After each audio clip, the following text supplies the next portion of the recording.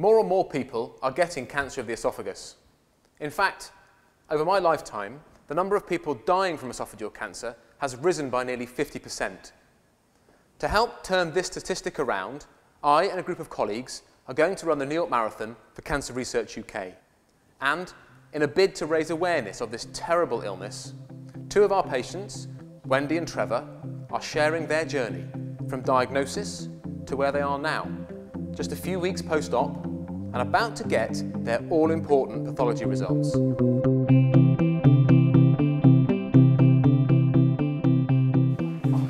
Wendy. Morning. How are you doing? Thank you. And how are you getting on? I'm very happy down. If I'm really honest, I'm very happy down.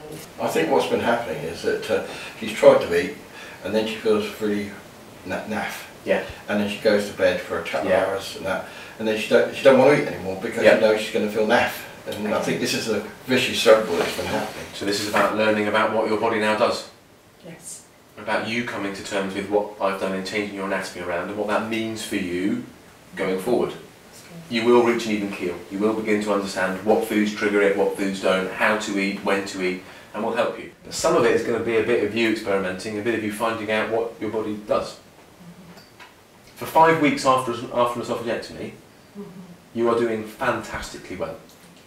To underpin all this, we need to tell you the really good news. You had T1A cancer. What it means is it was just in the surface layer of the esophagus. It hadn't spread any further. We took out a total of 45 lymph nodes. None of them had cancer in. And now you can get on with the rest of it. You're done. I'm done. I'm finished. Yes. Fantastic. That's the biggest smile I've seen for a long time. Makes me smile. I'm really pleased. This is a rare occasion when I can say to somebody, tell someone such good So my news. marathon's nearly over. To be fair, Wendy, you've got a long way to go because you're not back to perfect, are you? No, no way. You know, and having an esophagectomy, the rest of your life is different. So your marathon is partway through. Good luck with yours. Thank you.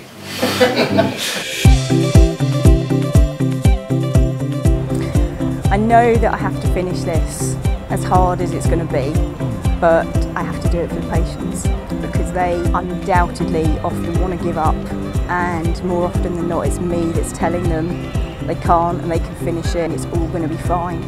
So I have to do what I tell other people to do every day of my working life. At the start line in New York there were 4 of us, but 5 of us actually ran the race. One of my more insane colleagues flew in on the day of the marathon and flew out again the same day, and one of my other colleagues didn't make it. 3 weeks before, I was just on a 5-mile run and all of a sudden, bang, my hamstrings went. The marathon day was brutal. Cold, windy, lots of uphill, but we all got round. In varying times, we're all proud of ourselves for having finished. Here's the medal. What an experience. The crowd were brilliant. Come on, Drew, was the loud chant that kept urging me on. It was just wonderful. For the whole of the race, there were runners as far as you could see in front of you and far as you could see behind you. And the road was thick with us. It felt very much like you were doing something that was bigger than you were. The race was, without any question or doubt, the hardest thing I've ever done in my life. There was a lot of time to think about patients current, patients past, and actually a lot of time for feeling sorry for yourself. But for me, it was something I'd put myself forward to do. They don't have that choice. So at the moments where I did want to give up, I had to think of them because they can't. If they give up, then they give up on the chance of being cured and the chance of living. So not finishing wasn't an option.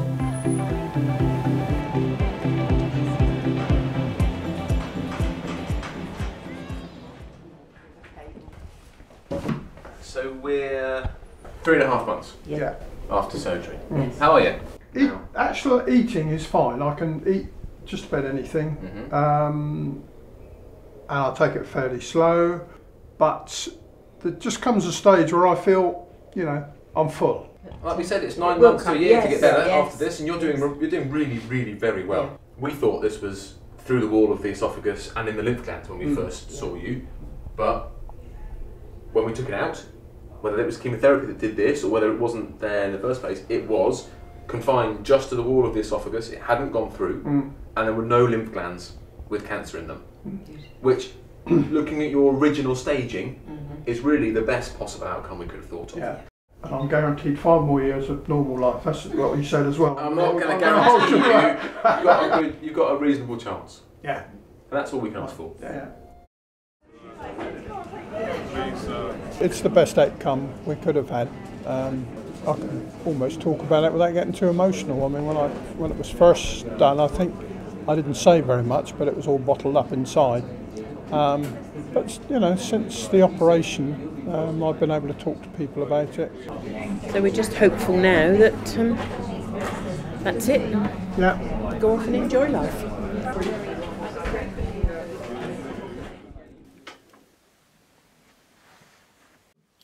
Looking back over this year, it's been really hard. From March right through to December, at one time I didn't think I was going to live. And you go through the motions of thinking, I'm not going to be here at Christmas. It's now Christmas. I'm here. The tree's up. I've put it up. I've enjoyed doing it. And to me, this year means that it's the end of a horrible year. And I can start again. And hopefully, thanks to everybody at the hospital and all my friends, I will be able to do that. And that is my future, and I hope to live for many years to come. I really do. We're all delighted for Trevor and Wendy. It looks like, against the odds, they have a chance of beating this disease. Of course, their future is far from certain, but if there's one person who can inspire them to continue their marathon, it's an ex-patient of ours who works here in Southampton at the research coalface.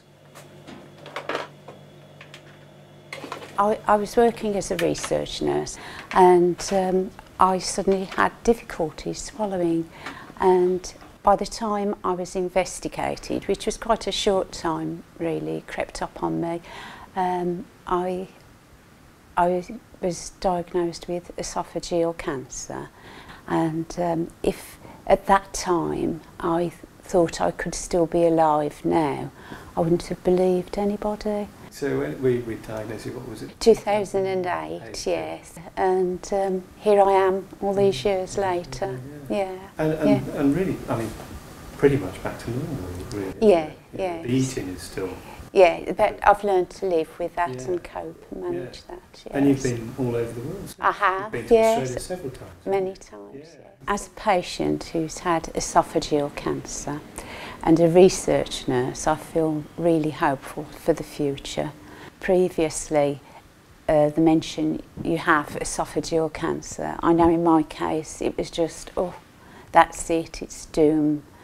But there's hope now. With all the trials and the research, there's hope for esophageal patients.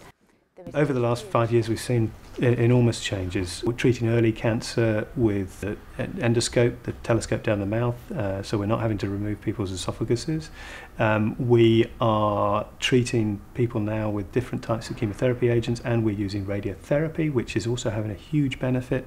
And the operation itself has changed so that we now do it with minimally invasive, i.e. keyhole surgery, and whereas we used to keep people in for about 14 days, we're now being able to get them out after about 7 days, which is fantastic, really good. All of this is fantastic for the patient, and all of this has come from and is driven by research.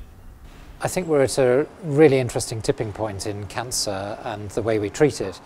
Understanding how we target the pathways that have gone wrong in cancer cells, understanding how we motivate the immune system to recognise cancer, understanding how we better deliver radiation treatment, how we better carry out surgery. As we start to understand more and more about the genetic changes which take place in cancer cells, so we're in a better position to start aiming treatments at those genetic changes. And we're hoping that the next few years we'll see real shifts in the way that we can use drugs against cancers, so that we can start to treat people before they have their operations, not just with chemotherapy, which kills everything in its path, but with some of these targeted treatments which will be selectively effective against cancer cells themselves.